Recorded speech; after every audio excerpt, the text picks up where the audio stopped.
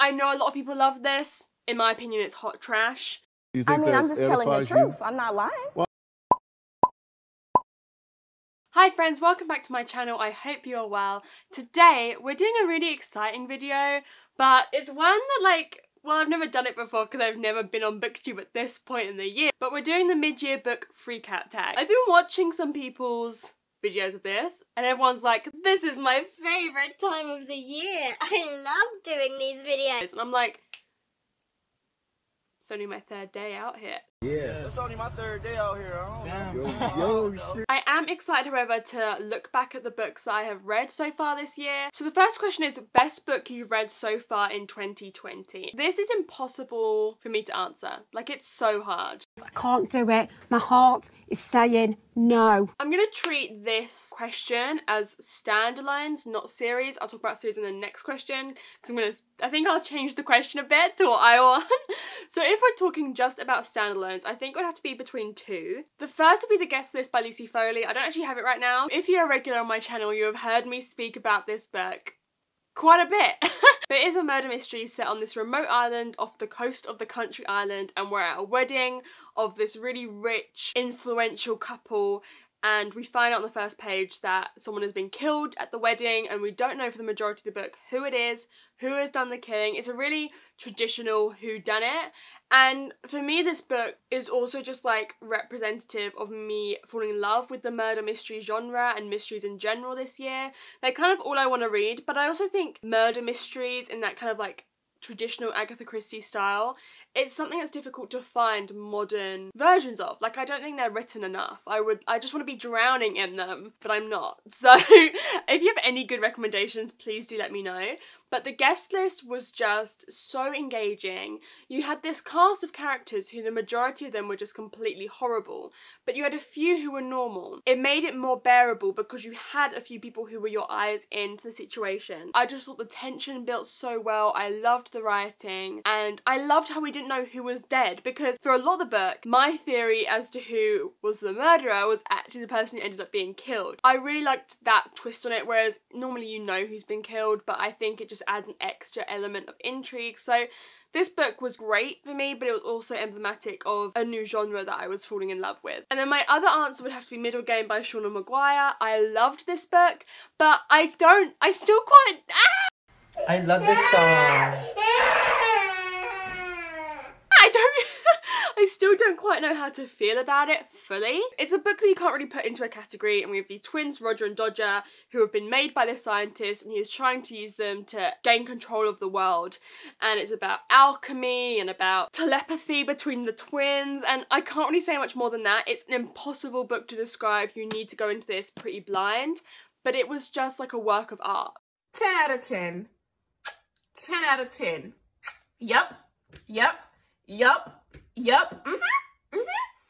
She ate that up. And the next question is best sequel you've read so far in 2020. And I'm going to cheat a bit. I'm going to talk about two series that I've read the whole of the series already in 2020. And these are up there with my favourite books of the year too, with those standalones. I don't know how I'm going to pick at the end of this year. Like, I really have no idea. First is the Illuminae Files by Amy Kaufman and Jay Kristoff. So this is a science fiction YA series that is told completely through multimedia format. So you have chat logs, you have some really cool pages where you might need to rotate the book or the words go like that. And the multimedia format is a massive reason as to why I love these books, and also why I think they are so readable. They're fairly chunky, but they are so quick to read. And the first one, a company wages war on this illegal planet that our two main characters are living on, and they have to escape.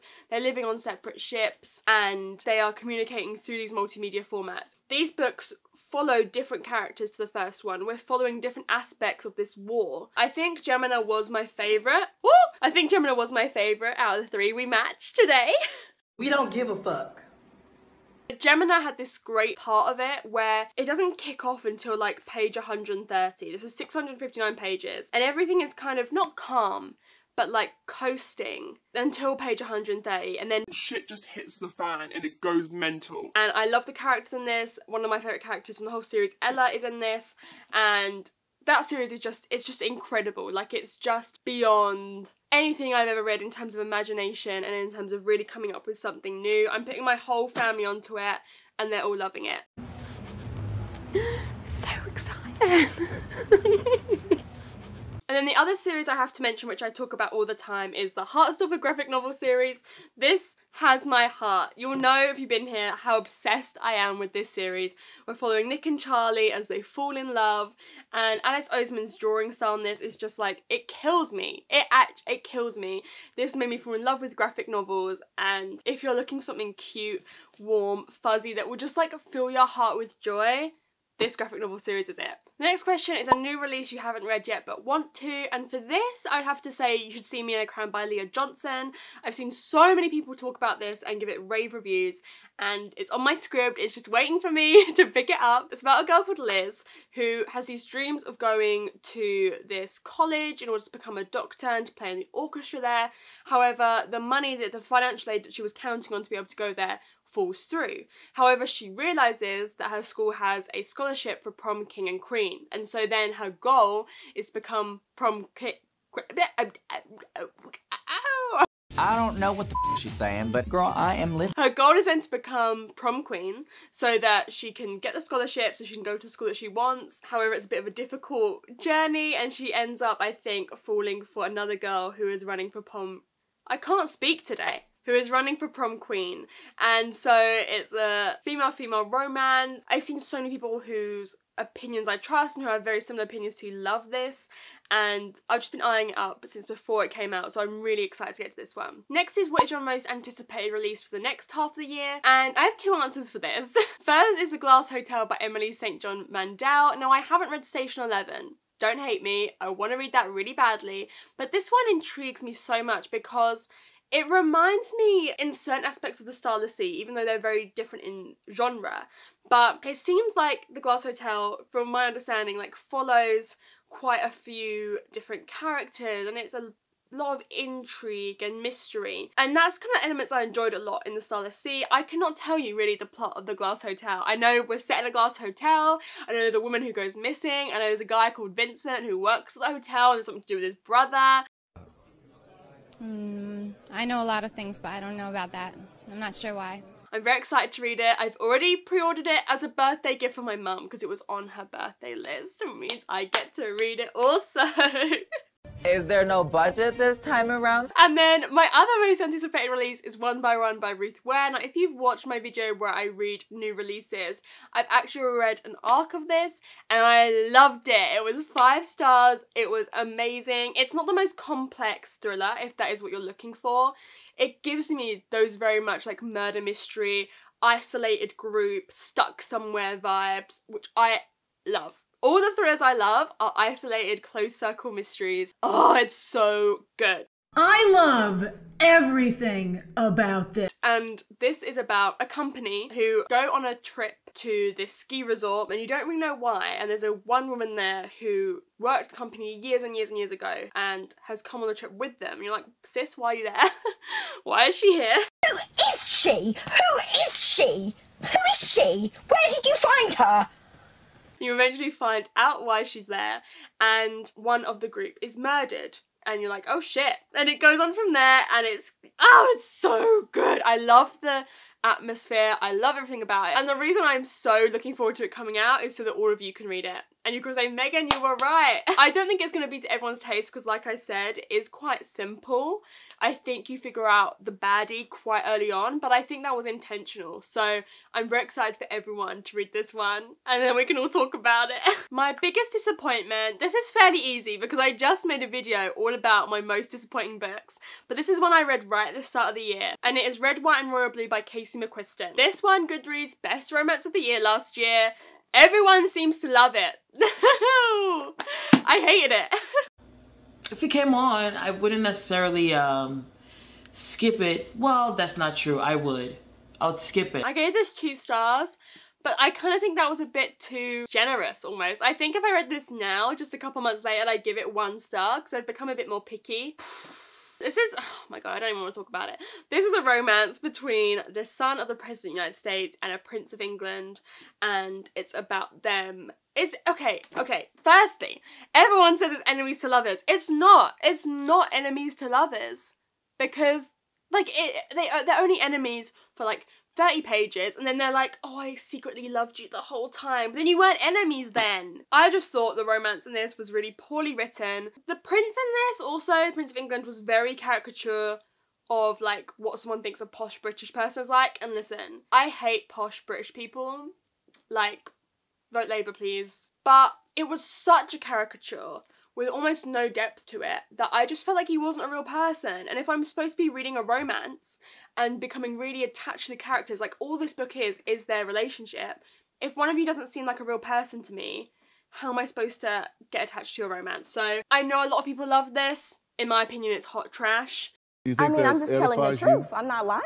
It was stupid as well. There are so many stupid things happening in this book that I can't tell you because they're spoilers, but like just stupid stuff. And I'm like, if you're in the position you were in as these people, this would not be happening in a million years. You would not be that stupid. Anyway, I hated it. Biggest surprise is the next question. And for this, I'd have to go for The Strange Case of the Alchemist's Daughter by Theodore Goss. This is kind of like a mystery set in Victorian England, featuring the daughters of a lot of the kind of male classic figures. So we've got Dr. Jekyll and Mr. Hyde's daughters, we've got the female Frankenstein, Sherlock and Watson appear in this together as well, kind of to help the girls, but it's done really well in a way that the girls are still the focus of the story. But this was such a surprise. I read it for my murder mystery video, and I just needed another book to read on audiobook, and I just scrolled through and found this, and I thought it was gonna be 3 stars, average, whatever, on a whim. Read it, loved it. It was 5 stars. The girls have a really great found family. There's about 5 or 6 of them, and you just fall in love with them and the support that they give each other. And the way that it's told is that one of the girls is writing the book, and so occasionally the other girls will pipe in and it will be written almost like a play where they'll be arguing about how certain events actually happen. And I just thought that that form of storytelling, of us meeting some of the girls through that first, was brilliant, and it made it so engaging, especially listening to the audiobook. I do want to, from now on, at some point, get the rest in the series, but I am, I think, going to listen along to the audiobook whilst reading it physically. I think that'd be the perfect thing, because the covers are gorgeous, and so I want to own these books because I think they're all going to be favourites, but the audiobooks are also incredible, so I'd recommend listening to the audiobooks as well. For favourite new author, I think a lot of my opinions are the same. I'd probably say I'd never read any Amy Coffman or Jay Kristoff before. I'm really excited to get into some of their other stuff, and so I'd probably have to say them. I know they're not new authors because this is debut or new to you. I don't think I've read really many debut authors this year. Oh, actually, I read Wilder Girls by Rory Power, and this is Rory Power's first debut book. And I loved this. I gave it 4 stars. I think it was like a 4.5. It was so close to being a 5-star, but just like not quite there. But I know a lot of people don't love this, but I do. Everyone loves me. Well, the old bastard hates me, but they're just wrong. I think I'm just special. Special. This is about 3 girls who are at this boarding school where something called the tox has happened, which is essentially a illness that is mutating in all the girls in different ways. One of the girls goes missing, and so then the other 2 have to go look for them. It's also female-female romance. I think the vibes of this, like the atmosphere, unparalleled. I want this to be a Netflix original limited series. Oh my god, it would be so good. It would be so good. Like, you know when you think of something like that, you're like, oh, I want that to be a Netflix series. And then you get sad knowing it'll probably never happen. But you're like, it's just so deserving of it that I'm so sad that that is never gonna happen. But that's probably actually my favourite debut author, Rory Power. Okay, so the next question is newest fictional crush. I don't tend to crush on people in books. Let me have a think. If I had to say one, I'd probably say Hector from the Girl of Fire and Thorn series. Hector doesn't kick in until books 2 and 3. Newest favourite character. Oh, I have the answer. That would have to be Darby from No Exit. I just read this in my last vlog. I am obsessed with Darby in this book. So Darby is riding in a snowstorm to try and get back to her family, and she has to stop because the snow gets so bad. She stops at like a rest stop, and she finds that she's stuck there with 4 people, and in one of the vans at the rest stop is a girl trapped in the van, locked in a cage. And so the whole book is her trying to figure out who it is, although she figures that out fairly quickly. And then it's all about trying to survive, trying to keep the girl alive, and trying to get out of the situation that they're in. She pulls tricks out the bag. Darby does it. The stuff that she does in this book, how ingenuitive she is, the sacrifices she makes, how hard she fights. So good. So good. Well, just as I thought. Talented, brilliant, incredible, amazing, show-stopping, spectacular, never the same, totally unique, completely not ever been done before. This book made me so stressed. I said in the vlog, it gave me chest pain, it gave me heart palpitations. I was so stressed out for the few days. Sorry to interrupt. I'm too angry to talk. I want to smash someone's head in. She just really acts in a way that's so selfless and so determined. I just thought she was incredible. Like, such an incredibly written character with flaws, but with so much like fight and grit as well. Next is a book that made you cry. I cry at like every book under the sun. I cried so much at Gemini. And if you've read Gemini, you'll be like, bitch, why did you cry? Don't question it. I cried a lot at this book. And then one that made me cry, the ugliest tears in the world, was A Monster Calls by Patrick Ness. This is about a boy whose mum is dying of cancer, and then a monster turns up outside his house and tries to tell him stories and teach him lessons. And I have the illustrated version, and it's very dark. You will be sobbing for that much onwards. Like, you'll just be crying. I was a hot mess. And like, you know, when you have to take a bit of time after the book to just sit there and cry some more, this book, it killed me. And so if you're in the need for a cry, like if you're like, I just want to read a book that'll make me cry, this is quite honestly it. This is it. Next is a book that made you happy. Again, I feel like a lot of my books make me happy in some way, but I also don't tend to read very many happy books. Maybe if I had to say one, it'd be Watch Us Rise by Renee Watson and Ellen Hagen.